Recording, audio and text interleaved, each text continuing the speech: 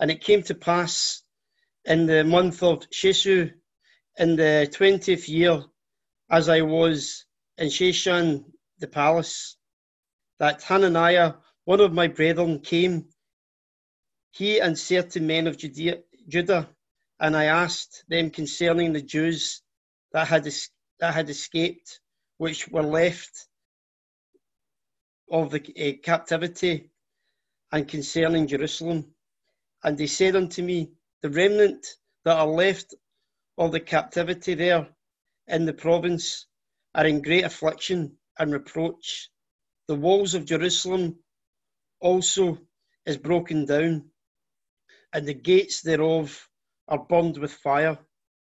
And it came to pass, when I heard these words, that I sat down and wept and mourned certain days, and fasted and prayed before the God of heaven, and said, I beseech thee, O Lord God of heaven, the great and terrible God that keepeth covenant, that keepeth covenant and mercy for them that love him and observe his commandments.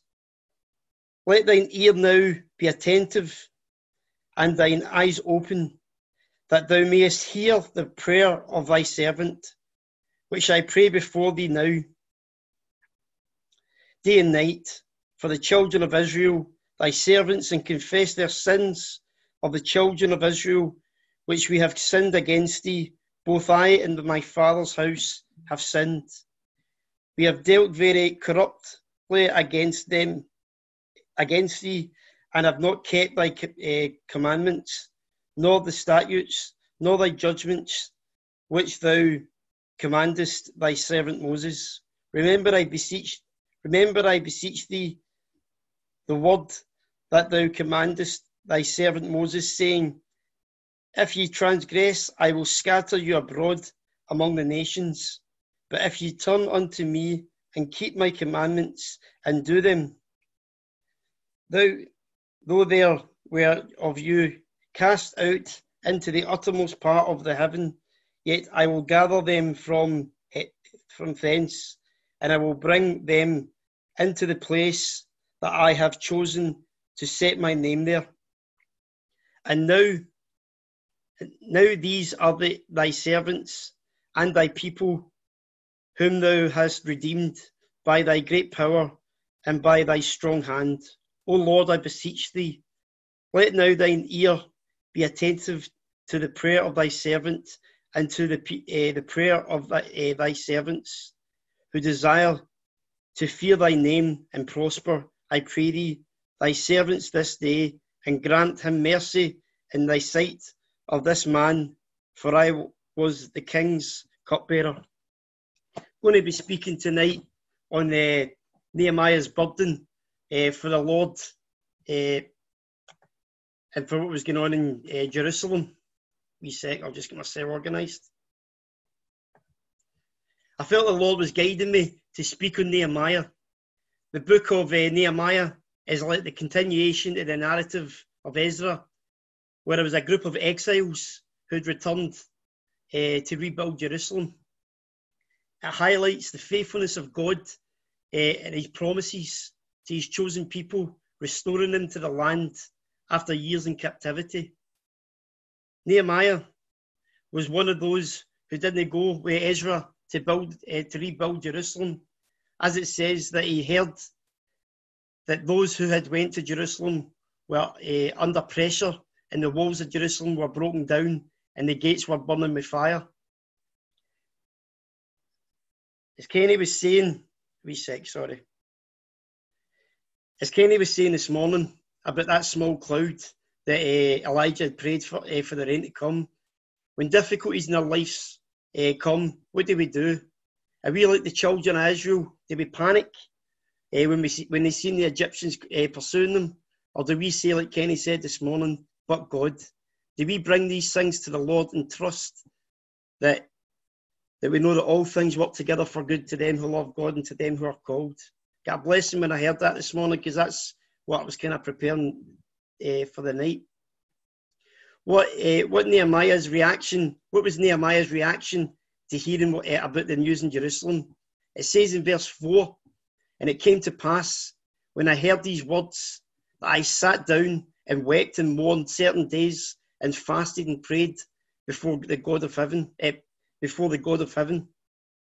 He prayed intelligent prayers. He didn't pray a generic prayer. He prayed a prayer that detailed why the children of Israel were in exile, but he also reminded God of the covenant that he made with the children of Israel, as it says in verse 9, but if ye turn unto me and keep my commandments and do them, though there were of you cast out unto the uttermost part of heaven, yet I will gather them from hence, and I will bring them into the place that I have chosen to set my name there. Praise God tonight, brothers and sisters. We're in Zion, where God's name is above the pulpit. God has raised up Zion for a specific purpose. Nehemiah prayed to God that God would use his position, Nehemiah's position as a cupbearer, to say to the king that he wanted to go to rebuild the walls of Jerusalem. And the Lord answered his prayer. The Lord gave Nehemiah that opportunity to speak to the king. Nehemiah, when he was being a cupbearer to the king, his face was sad. It said his countenance was sad, and the king noticed. And the king asked what was wrong with him. And Nehemiah then said that he got news about the state of Jerusalem. And he asked the king, and the king asked him, the king said to him, what are you asking for? And what I got a blessing when I read this passage is before Nehemiah gave the king the answer, he said he prayed to the God of heaven. He didn't trust in his own ability. He didn't even trust in the king, but he prayed to the God in heaven. And praise God tonight, and here in Zion, we've been taught that we can trust in the Lord. He said, let me go to the city of my fathers to rebuild it. And the king granted his release to go to the city to rebuild the walls. And Nehemiah showed faith that the Lord was with him because he gave the king a time when he would come back. Nehemiah had a burden for the work of the Lord, and he went to Jerusalem. And it says that he was met with opposition. But I got a blessing when I read further on in Nehemiah. It says in Nehemiah 4 and 6, so built we the wall, and all the wall was joined together unto half thereof, and the people had a mind to work. And praise God tonight, we here in Zion, we've got a burden for this work, and we, like the children of Israel at that time with Nehemiah, we've got a mind for this work for here in Zion. I got a blessing when I was preparing this, and I was thinking about the scripture underneath the pulpit, where it says, for other foundation can no man lay than that which is laid, which is Jesus Christ. The pastor brought a beautiful foundation. He laid a beautiful foundation, which is Christ. He taught us the beautiful doctrines of grace, sonship, humanity, believers' baptism, the one Israel. These beautiful doctrines we were blessed with. And praise God that we can build on these beautiful doctrines. And I was talking to Big Robert about this what I was going to be speaking on tonight. And Big Robert was telling us that the pastor paid a cost. The pastor paid a cost for these doctrines, and a lot of people fell out of him over it. And the pastor faced intense pressure. And we see in this passage that a lot of the people who were working on building the walls, who faced an opposition as well, who were under pressure when they were building these walls. And they were building on a sure foundation. And tonight, brothers and sisters, we are here and we've mentioned that we've got a foundation that no man can lay than that which is laid, which is Jesus Christ. You may be feeling under pressure and you might be going through a difficult time, but the blessing is that you're in the will of God. We here in Zion, God's placed us here and God's raised this work up for us a purpose. You might be getting stressed out. with what's going on with the pandemic, and you might be going through something personal, like financial issues or whatever it is, but know that the Lord's with us, and that's a beautiful thing that we can have. You may be thinking that you're doing everything right and obeying all the rules that's been put out by the government, and seeing other people abiding by those rules, and we potentially face a resurgence of this virus coming back with a second peak.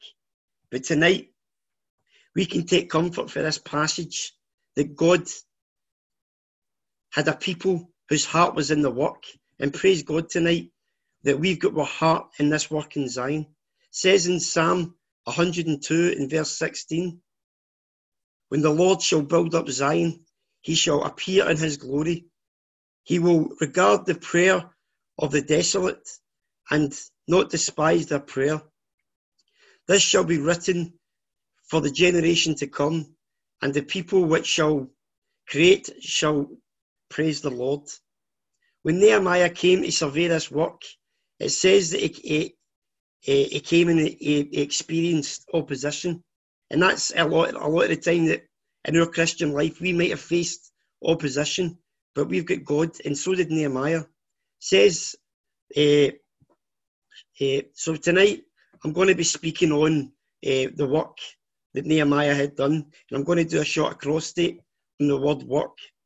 W is for or word, and O is for opposition, R is for reliability, and K is for king. Let's come to the first point. I'm just going to have a wee drink. W is for word, and tonight we know the will of God because we know what's in the word of God. We've been blessed here in Zion with the beautiful truths that we've learned, and we've been taught that we're saved not of works, lest any man should boast. There's some of us tonight who are here that have been for the Church of Rome, who have been taught that you had to earn your salvation through penance or through indulgences. And praise God tonight that it's not of works, lest any man should boast. That's what we've been taught. We've been taught the doctrines of grace. There are also those amongst us who used to believe that that you chose to be a Christian, that you chose to be a Christian, and we've been blessed to know that it's nothing to do with us. It's all to do with God. We've been saved because God loved us, not because we loved him, as it says in Romans 9 and 13. And we are not saved because of anything in us. Oh, I beg your pardon. As it says in Romans 9 and 13, as it is written, Jacob have I loved, Esau have I hated. Why did God love us and not love others? Why have we been saved? It's by God's amazing grace. May that cause our hearts tonight to fill with wonder and praise. As we sang, thank you for the cross, the price it paid for us. Jesus did that for you, and he did that for me. We've been taught beautiful truths. We've been taught about the new covenant we have in Christ. And we've been taught these beautiful things. These are precious truths that we've been taught.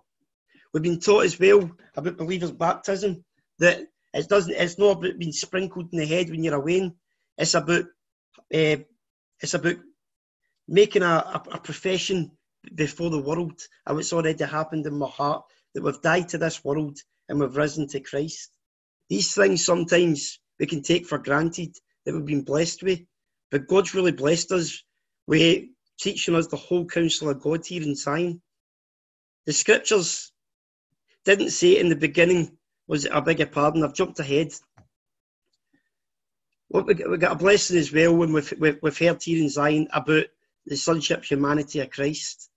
And it says in 1 John, it says in John chapter 1 and verse 14, and the word became flesh and dwelt among us, and we beheld his glory as of the only begotten of the Father, full of grace and truth.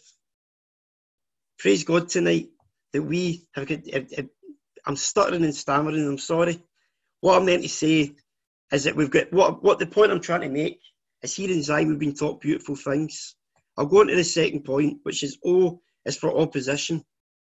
Like tonight, I've got at the moment, I feel as if I'm stumbling over my words, And the wee guy in my head is saying, Gary, you need to get this done because you're making a complete fool of yourself. But I'm doing it for God. So I apologise if I'm stuttering and stammering. Always for opposition. As I say, in Zion we've faced a lot of opposition. And the pastor was attacked, saying that he hated Catholics when he didn't. He made his stand because he loved the Lord. And he made his stand because he had a passion for souls. After the pastor went home to glory, people said that the work in Zion was finished. But praise God that Zion has had people who's had a mind for this work, and it's kept this work going. In spite of opposition, the faithfulness of the brothers and sisters has kept this work going. We haven't stood in our own strength. We've stood believing in God. Zion is a people who's had a vision for this work, who's had a mind for this work, and that's a blessing, brothers and sisters. It says in Romans 5:3, and not only so, but we glory in tribulations also, knowing that tribulation worketh patience, and patience experience, and experience hope. And hope maketh not ashamed, because the love of God is shed abroad in our hearts by the Holy Ghost, which is given to us. Praise God. We heard this morning, as I say, for Kenny, about the children of Israel, and they panicked when they saw the pursuit of the Egyptians. But Moses trusted in Moses, and we heard this morning about the Red Sea being opened. Praise God.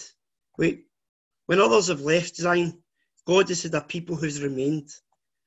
Those who have been committed to building on the foundation that has been laid. And that's a blessing, brothers and sisters. I fell away for the things of God, and I'm sure other people who have left Zion and as the blessing are coming back. Like me and Anne, we've been in and out the church, but praise God, there is people in Zion who have remained. Praise God. I get such a blessing when I say that, because God's good. We can say with boldness tonight, the world is gripped with panic and anxiety over the prospect of a second peak and a return of tighter restrictions. But tonight, brothers and sisters, we can say, but God. We can trust in God, as I'm doing tonight, as I'm stuttering and stammering. I'm going forward, but I'm trusting in God, that God's put laid this word in my heart. And I might be stuttering and stammering, but but God knows my heart. Praise God. I'm going to go into the next point, which is R for reliable. I thank God tonight for the faithfulness of the brothers and sisters, as I mentioned in the last point, that God has the people that he can rely on. In spite of other people who have maybe fallen away for the things of God or went to other churches, God has the people who has stayed and built the walls of Zion. In Nehemiah, it says that God is the people who were building, and that is a wonderful thing. What a blessing it is that the Lord can rely on you tonight, that can rely on me to be in our place in Zion, to have our voices in the prayer meetings, have our presence at the open air. And what a blessing it is that Zion's got so many prayer meetings. I got a blessing this afternoon when Emily was talking. Wait, I beg your pardon, when Emily was praying, and she was saying how this prayer meeting was started initially to pray for my brother Robert to be healed. But as a result of this prayer meeting, and us praying, we've seen wonderful things taking place. We've seen Francis, who when we initially were praying for Francis, we were just praying that God would help her and her family come to terms with what's going on. But Andreen this week could testify that Francis has been healed of this cancer. I mean, the impact of the chemotherapy, but God's blessed us and God's answered my prayer for that. The same with Pauline. We prayed for Pauline that she would be able to, that she'd be comfortable, but God has been healing her, and we're actually praying that she gets rid of this bed sore and that she's able to get back into the community.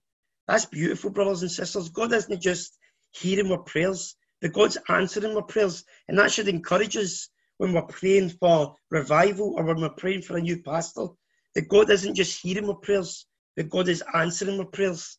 And praise God tonight that God has got people here in Zion who are reliable, that are in their place, when it comes to being at the open air, that we can either hold the banner or I can play the guitar and worship and Andrew can sing and we can have the preachers preaching and testifying to how good God is. Praise God tonight that these things are in place because Zion is people who are reliable. And we do that because as it says in 1 John chapter 4 and verse 19, we love him because he first loved us. And as it says in Colossians 3 and verse 23, and whatsoever you do, do it heartily as unto the Lord and not unto men, knowing that of the Lord ye shall receive the reward of the inheritance, for ye serve the Lord Jesus. And that's what we're doing it for. And that leads me on to my next point. We're in this work and we're serving the Lord because, and we've got a blessing with the word of God. But we're here tonight to praise King Jesus. We're here to praise K is for King. Why are we here tonight? Why are we remained in this work? It's because the Lord has been good. It's because we're here to praise the name of Jesus. Jesus is King of Kings and Lord of Lords. It says in Jude 1 and 24, now unto him that is able to keep you from falling and to present you faultless before the presence of his glory and with exceeding joy, to the only wise God, our Saviour, be glory and majesty, dominion and power, both now and forever. Amen. We are here to praise our wonderful Saviour.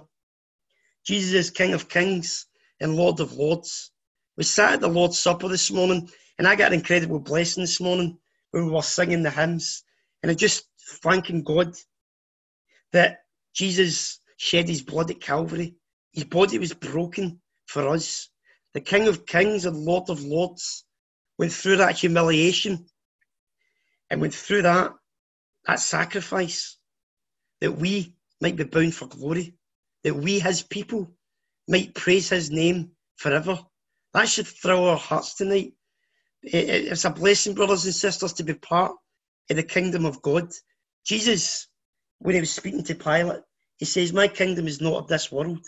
Brothers and sisters, we're part of the kingdom that Jesus was talking about. We're bound for glory because Jesus died at Calvary. We've got Christ's riches at God's expense. We've got God's riches at Christ's expense. I spoke a few weeks ago how Jesus came for glory for us. As I was comparing that to Jacob leaving his father's household to go to Laban to get his bride. Brothers and sisters, Jesus left glory for you. Jesus left glory for me. I know personally I don't deserve the amazing grace that God's done in my life. I don't deserve to be a member of this beautiful church. I don't deserve to be a deacon in Zion. But God has blessed me with that. That's all of grace. And I can testify to that. What a blessing it is. Brothers and sisters, we're saved. We're bound for glory for one reason. Because God's good. And because Jesus is King of Kings. So as we come to praise God after I preach, let's just may our hearts be filled with wonder and praise that God's got a people here in Zion who's got a heart for the work. I might have stumbled and stammered all the way through this, but what I was trying to say and what I was trying to testify is, let's sing, all hail King Jesus, all hail Emmanuel. The point I'm trying to make tonight, as I've just said, is we're here in this work. We're here in this work in Zion that God has placed us in to give glory to God, to give thanks to God. And when we come to our prayer meetings, let our voices be heard. Don't be bound up by thinking I can't pray past a certain point. Even if you just stand up and you just say, thank you, Jesus. That's a beautiful prayer. We've got an amazing Saviour. We've been taught beautiful things in Zion. Personally, I've I've known the displeasure of being taught things that are wrong. I've been taught the beautiful truths in Zion. That's something I'm incredibly grateful of. So as we come to praise tonight, let's praise the King of Kings and Lord of Lords.